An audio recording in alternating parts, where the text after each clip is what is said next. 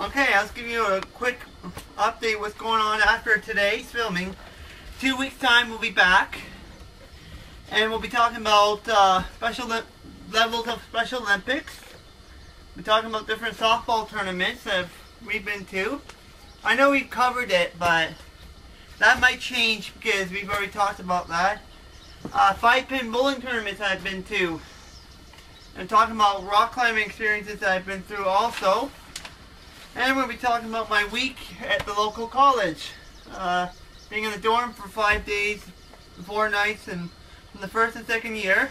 And then we're going to be back here, way in the back over there. We're going to be doing our big 50th episode extravaganza. I've been planning a lot lately on the show. And I've been really working hard on it. I got scheduling done. I should be posting on the website soon, but hopefully soon. But for right now, I better wrap up. From everyone here at the Entertainment Man Talk Show, I'm Chris Bisco, signing off. Thanks for watching, and I'll see you in a little bit for another edition of the Entertainment Man Talk Show.